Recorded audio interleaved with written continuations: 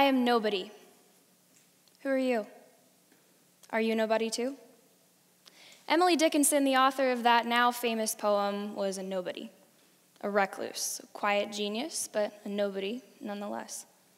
Only after her death did we recognize her as a somebody, or as somebody at all. I come from a really small town way north of here.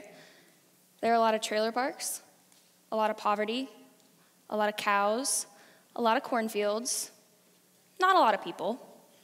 We're outnumbered by the cows. And I think it's common knowledge that no one hates snow days, right? Maybe the parents, I don't know. Your kids have to stay home, I don't know about that. But I do. Because on snow days in my school district, the majority of kids don't eat lunch. Most of them qualify for federal free lunch, and when school cancels, they eat nothing. Now, I think to the rest of the world, a lunch lady in our school district is, by all definitions of the word, a nobody, right? But to these kids, she's somebody. She's everything. Now, just a few weeks ago, I was driving to take my SAT. By the way, I'm Aislinn. I'm a whopping 5 feet 0 inches tall. Don't let the stage fool you. And I just celebrated my 17th birthday. Now, I was driving on Interstate 80, one of the busiest highways in the state, and ahead of me are tons of cars going by and going by and going by and going by, which is amazing considering the little white dog that I see trapped in a guardrail on the other side of the road. Now, am I the best driver? Don't tell my parents. But as soon as I could, I whipped a U-turn that could have landed me a spot in Fast and Furious, crossed several lanes of traffic, almost got hit by a semi myself, and finally got to that little dog and his 2 good Samaritans, 2 women who had stopped just a few moments before I had. One had freed him from the rail, the other was calling 911 for our own safety on the side of the road. And that's amazing considering all of the people who went by, isn't it? And I think to the rest of the world, these 2 women were nobodies. I didn't ask about their salaries or their alma mater or what they do, because they had already proven beyond a shadow of a doubt that to this little dog and to me and to the world that day, they were incredible somebodies. And they taught me what couldn't be tested on the SAT and redefined my idea of what it means to be somebody. On a rainy Saturday morning in May, on the side of a highway in western Pennsylvania, in the middle of nowhere, they redefined this for the world that day.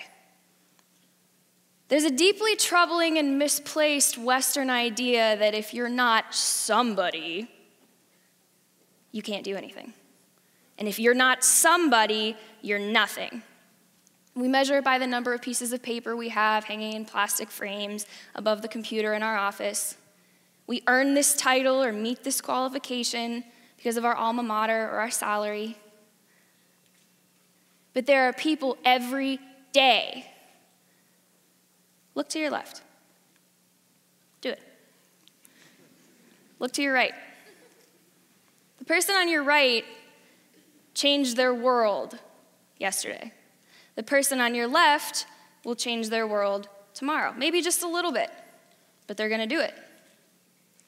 We're obsessed with becoming somebody for the sake of it, for the piece of paper up on our wall that we're never going to look at. Did these 2 women have a plan? I don't know.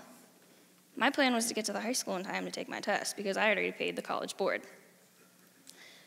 But they stepped outside this box.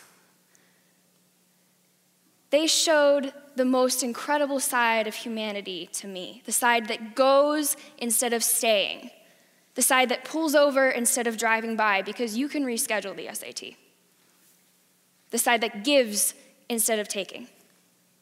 I don't call it the most incredible side of humanity because it's only represented by the most beautiful and brilliant and talented and exclusive. I call it the most incredible side because it's represented by every member. My challenge to you today, Pittsburgh, is to dig this out again from the depths of our egos and our salaries and the everyday stresses and trials that force us into the box of believing that because we're not somebody and we have enough to deal with, that we can't do anything.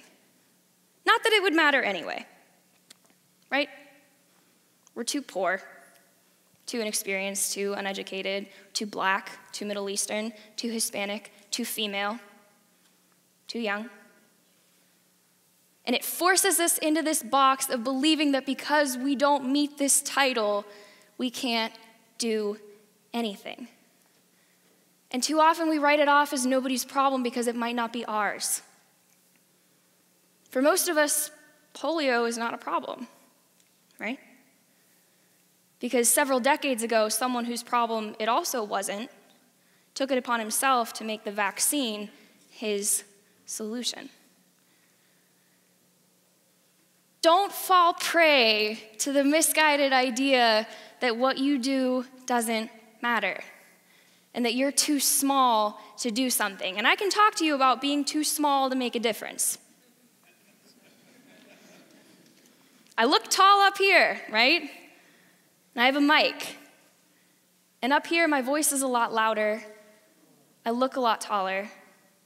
I feel like it too. My challenge to you today, Pittsburgh, is to redefine who you think you are, or who you think you aren't, if you still believe you're nobody and you can't change the world. And let me simplify a little further. If you still believe you are nobody,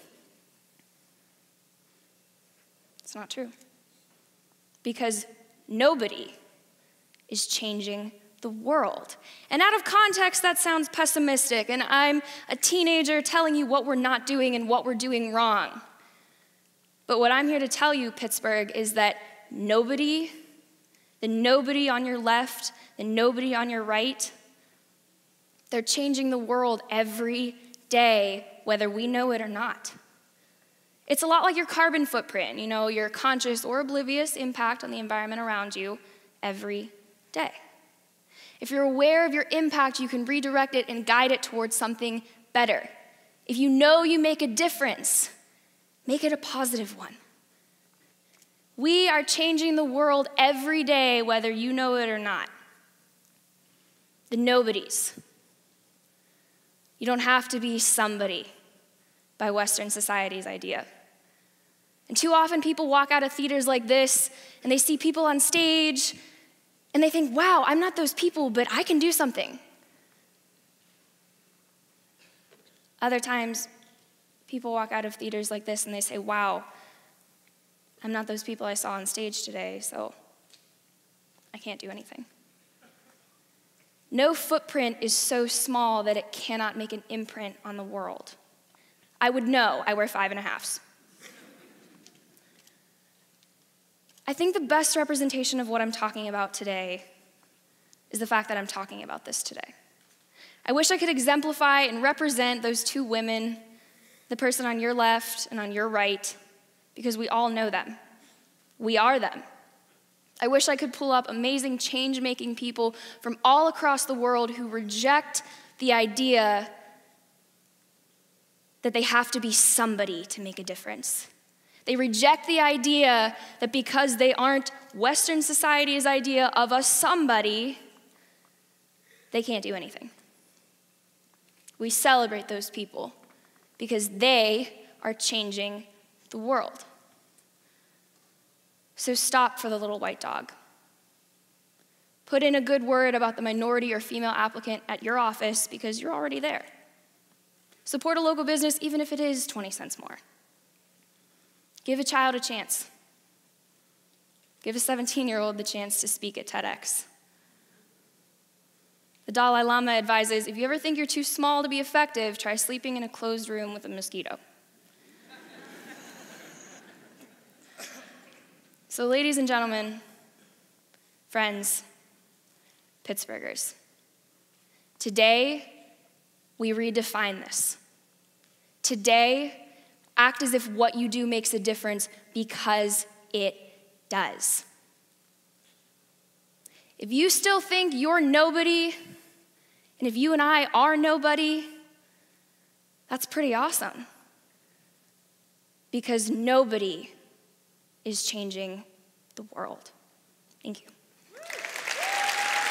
Thank you.